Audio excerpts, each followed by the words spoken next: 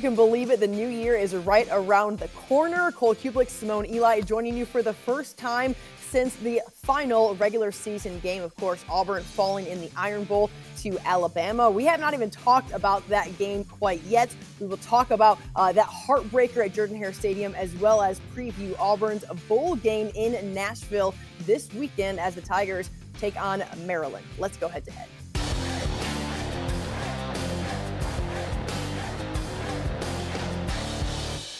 Welcome in, everybody. It feels like things are just flying by right now as bowl season is well underway. Cole, I know it's a busy time for you, pretty much living inside of a hotel room right now. How was your Christmas? It looks like the kids had a great time.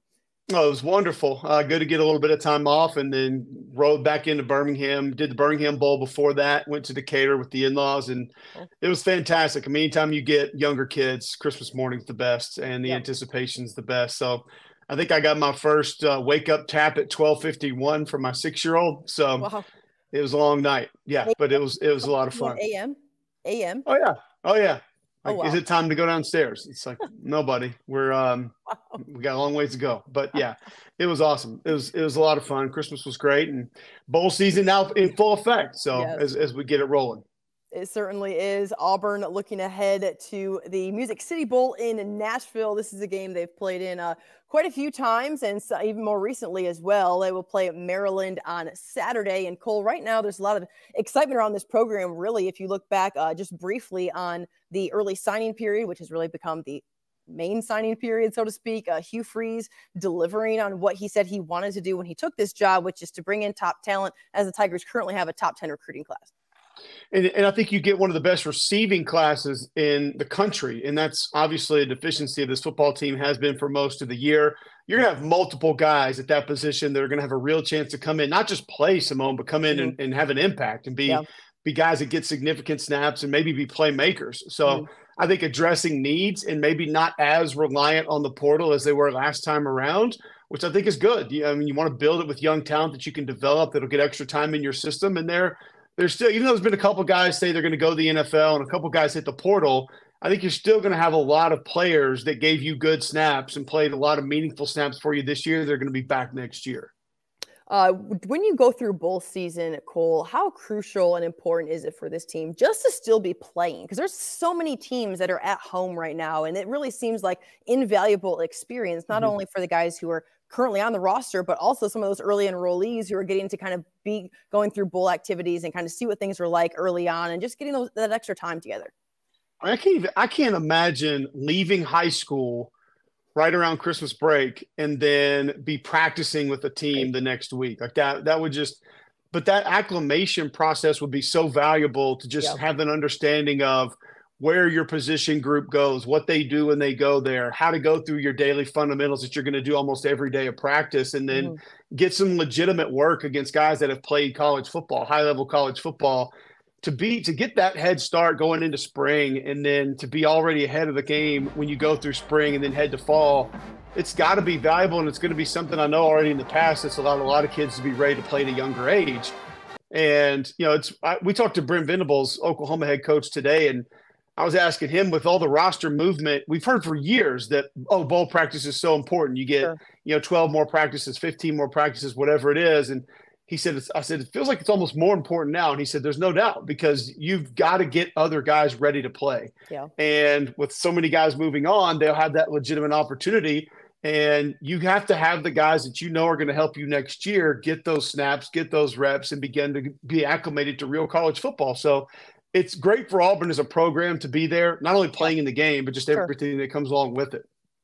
Before we jump into game prep and talking about this matchup, let's look back. I know it's been a month ago, and Auburn fans don't want to relive this, but that Iron Bowl game was just unbelievable. You think about how Auburn ended the season, back-to-back losses to New Mexico State and then to Alabama at home. Cole, I know you were there with your family. I know how special of a time that was for them, but I think that just everyone in college football was stunned with how that game unraveled there in the fourth quarter. It was, first off, the atmosphere was one of the best that I've been in, period. Yeah. Anywhere, any place, anytime. And I don't usually label Jordan-Hare as one of my toughest places to play, because it wasn't that for me ever. I never had to deal with the noise. It was the first college football game that I've taken my children to. It was the first Auburn game that we have been to as a family. They were at the A&M game last year, but I worked that game. Sure. So for them to witness that environment, it hasn't, I'll be honest with you, Simona, hasn't bothered me as much. I've had a lot of teammates and friends and Auburn fans like text me and, like 2 weeks later, still can't get over it. I hated the fact that they lost the game. I hated the way they lost the game. I hated losing to Alabama. But I also felt like I witnessed my children falling in love with Auburn football, like on the spot in person. Yeah. And so that made it a lot easier to deal with for me. Sure. And then the fact that, I pretty much told my 6 and 8 year olds to make sure they watched the last play because they were going to remember this the rest of their life. And then that happened. Yeah. And had to deal with an 8-year-old that was ugly crying after the game and try to talk her off the ledge. But yeah, it was an awesome day either way. Yeah. But they what they dialed up in the run game was really cool. It was unique in that they did it with fewer formations. And Coach Freeze is someone who usually does things with a lot of formations. They dialed that down, but they changed their reads on certain plays throughout the course of the game, understanding how Alabama would fit it. And then when they corrected it, went back to a different way. It's a really smart plan. And there were so many plays left on the field in that game. I mean, so many balls that were underthrown, a couple of massive drops in big moments. And then just opportunities that, you have the percentages to be able to get stops and you don't. So, you come down late in that game, you kick a field goal. We had a ton of momentum running the football to be able to get down. Sure. That was one. And there's just, I think back to so many different things that could have helped change the outcome of that game. I never believed that a game's decided on one play. So people are going to point to this or that, whatever. I don't believe that. I know better than that. Yeah. But there were a large handful of plays that you can look back on and say, wow, that one could have made a massive difference. But the fact that they went out and competed the way that they did with the team that's in the playoff that won the SEC, that says a lot. Yeah. That they can have that team ready and they can put a plan together the way that they did.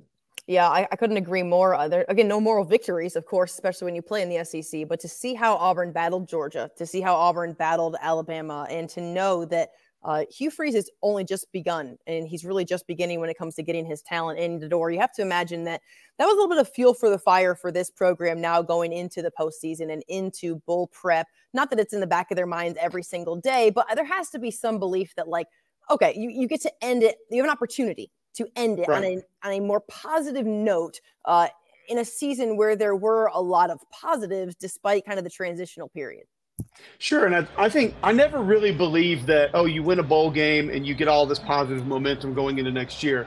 But I do think collectively it can all begin to add up and sort of snowball and really push you into the next season. Auburn didn't have the bowl game last year, but some of what was happening in the portal and the announcement of Coach Freeze built a little bit of momentum. Now I think you can take, you were competitive with Alabama. You had this great high school signing class. You go win the bowl game.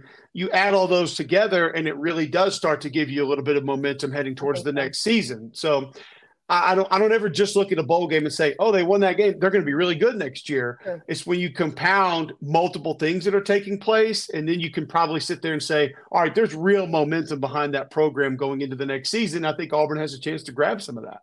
Yeah, as someone who didn't always love the bowl hoopla, I guess, just the games and kind of the everybody gets a trophy thing, when you do see what it is like for programs to win a bowl game and kind of the special unity that happens in the post-game celebration, I do think that there's a place for it. I think that it's special for guys to be able to go and have that opportunity. They've certainly earned it. And so I've certainly bought in more to bowl season than maybe I once did back in the day. But Auburn will play Maryland on Saturday in Nashville, the Music City Bowl. And Maryland will not look like the team necessarily that Maryland has looked like week in and week out for the last several years with Talia Tungavailoa under center. He's the all-time leading passer, I think, in Big Ten history in terms of yardage. The guy's really, really got an incredible arm. He has opted out of the game, Cole. How does that impact this Maryland team in this game? I think it affects him a lot because you mentioned it, over 11,000 passing yards. He's been super productive, but it's his playmaking ability as well.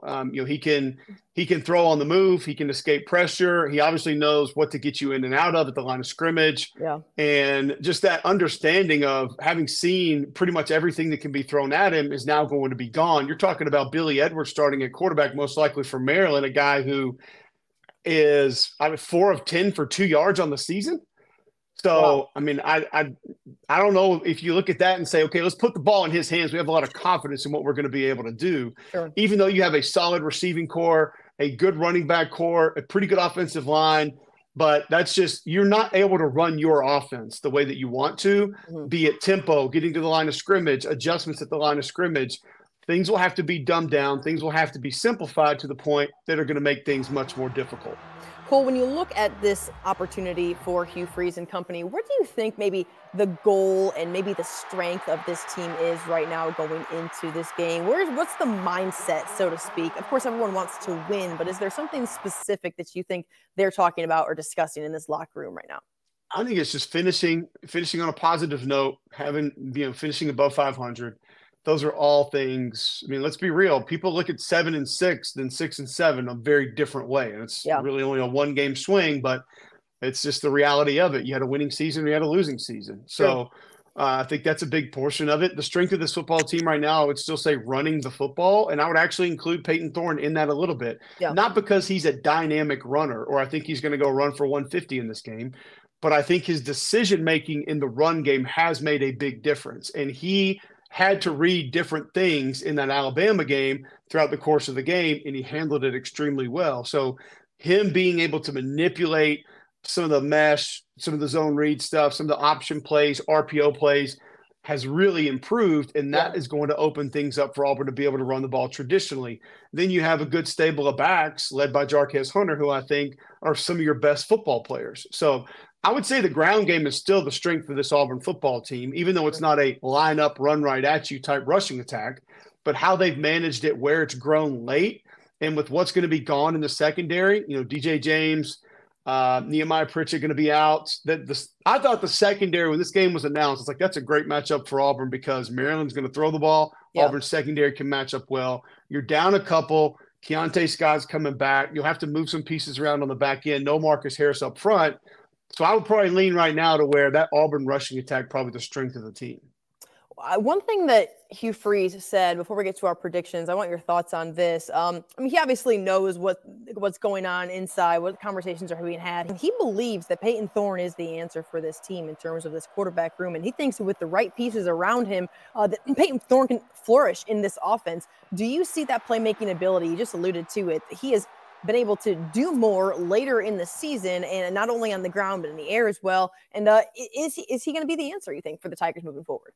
Yeah, in the air is still going to be the big question mark because I have a lot of question marks of where maybe his ceiling is from that perspective in this offense, but we have seen him improve in other areas. Yeah. And he's shown that he's athletic enough to be a runner that can break a defense down. He's made better decisions. He just has to get more comfortable with his timing and his accuracy and get a couple of receivers, let's just be honest, that can help him. Yeah. Because there have been plays across the course of this season that were not on him, whether it just be dropped or whether it's a ball that a lot of other receivers in this conference would have gone and been able to come down with. He hadn't had a lot of that, and Auburn hasn't had a lot of that this year. So I think you're in a situation right now, Simone, where some of these head coaches have to make decisions on, if I go attack the portal for another guy, what is that going to disrupt? It could disrupt confidence in my donors as it pertains to NIL. Sure. It could disrupt our high school signing class, which had a quarterback coming in there. We don't want to lose him because if we lose him, do we lose some of the receivers? So you have to be really careful when you're out and not just become, I guess, somebody who is a professional, talent grabber, and you're just accumulating as much talent as humanly possible. Yeah. Because then guys are going to get pissed and guys are going to leave and guys are going to be upset and people are going to be frustrated. So I do think there's a part of Hugh Freeze that says, I want to disrupt as little as possible of what we're building because I feel great about that. And I do still feel like there's room for growth with Peyton Thorne. And if we either go out and spend an exorbitant amount of, because the price tags on the portal quarterbacks right now is pretty ridiculous. No doubt. And they're all asking for way too much, and some of them still think they can get it. So do you play that game, or do you just say, we'll wait, maybe we'll allocate those funds to something else, or hold on to those funds to when we have a guy we really think we can get and we want, and then we'll push it there and make a big splash for everybody involved? I don't know what the answer is or what the real thought process is, but I do think that there there's still some confidence in what Peyton Thorne can become in this offense. Yeah, it is a wild time right now in college football. Unprecedented times that I truly never thought that we would see in terms of what the NIL and what transfer portal has just really unveiled about this sport so far. Let's talk about predictions, Cole. It'll be a 1 o'clock kick at Nissan Stadium in Nashville. Auburn has been practicing at Vanderbilt this week. We know they will play Maryland on Saturday. What do you like about this matchup, and how do you feel like it's going to look on the scoreboard? I still feel pretty good about the Auburn secondary with Keontae Scott coming back. You'll have Jalen Simpson, Zion Puckett on the back end. It's a good group of receivers. Ja'Shawn Jones, Ty Felton, Caden Proctor, all three over 600 yards receiving. They've combined for 15 touchdowns receiving this year. But you're without your most flexible tight end that Maryland does use a lot in a lot of different places. I think the fact that there haven't been any real hits at linebacker for Auburn, and you're going to have guys like Eugene Asante back who can diagnose, because you'll get a ton of movement, a ton of formations. Coach Loxley's going to shift those pieces around, put them in different places. You'll see receivers in the backfield, and they'll motion out. Tight ends will be wide, and then they'll come attach. So you'll get all of that from this group, and you've got to be able to get lined up correctly and have an understanding of who is what and where they're going and why before you can even pretend to stop a play. But I think Auburn will have some success running the football. Now, Bo Braden is one of the better safeties in college football. He'll be a big-time NFL prospect next year. You've got an active group of linebackers. Auburn's got to find a way to win the line of scrimmage. And this is a group that plays hard up front, both offense and defense. They're not more talented than Auburn per se, but they do play hard. And I think as long as Auburn protects the football, they should be able to win this game. I think it'll be a lower scoring game. I'll probably play the under if I was on this game, but I don't see Maryland being able to be multidimensional. I don't think they'll be balanced in this game. I just don't see the passing attack being one that's going to be really scary for Auburn, even though you're losing your best pass rusher in Marcus Harris. You still have Keldrick Falk, who's been coming on as of late. He's a guy that I think needs to have a big game. They've got to find some individual pass rush wins, because there are times that Maryland will allow for different pressures and stunts to be able to turn free. That's why Talia had to run as much as he did. Sure. And so if they can find a way to make that happen against an inexperienced quarterback, you got a good chance to get the ball back and win the game. I like Auburn to win the game. I'll say 24-21. Yeah, I'm close. I got 28-14. I think that Maryland will. It's going to look interesting to not have Talia Tagovailoa. I don't think that anyone really knows what that will look like, even Mike Loxley himself, but we'll find out on Saturday. All we know is that it is a huge opportunity for Auburn to end the season on a very positive note after a couple late losses there, but a lot of momentum for Hugh Freeze and company going into the offseason when it comes to just making a bowl game and also this recruiting class for 2024. Guys, thank you so much for tuning in to Head to Head. For Cole Kublik, I'm Simone Eli. Have a great day.